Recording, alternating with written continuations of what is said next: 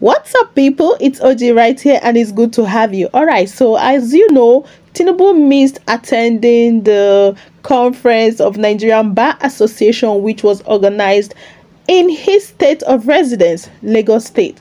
So, but let me say, I don't know if this is a good news to him, but to us, it is a good news because he gets another chance to speak alongside Atiku, Peter Obi, and other presidential candidates. So, a polo tournament which was organized by Mr. Ahmed Wadada will hold coming September at Kefi, Nasarawa State, and they have invited all the presidential candidates vying for the presidential seat into this tournament, and they said that the event is aimed at fostering understanding among the presidential candidates. So this time around, we hope Tinubu will be there, because honestly, we are all looking forward to hear what Tinubu will say to us. We are all looking forward to hear what he has in mind, his plans for Nigeria and Nigerian youths.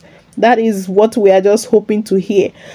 Let's just hope that this event coming up will allow Bola Ahmed Tinubu to redeem himself after receiving a lot of criticism for missing out on the NBA conference. So, you guys, you know that Tinubu was represented by his running mate, Senator Kashim Shettima, who spoke on behalf of Tinubu, saying that they are both team, that they will their regime will replicate the success of Lagos across the federation.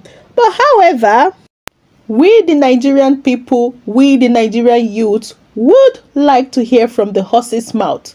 Yes, we want to hear from you, Tinubu. We want to hear what are your plans. You can't hide forever.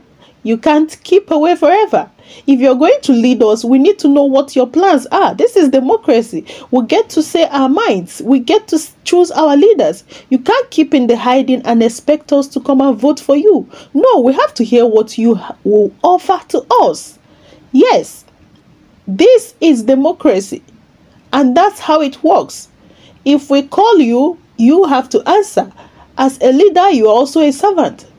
Though I don't know if his absence has anything to do with his health, but if it has anything to do with health, we wish him a quick recovery. But come to think of it, if you're going through health challenges, why coming out and vying for a presidential seat?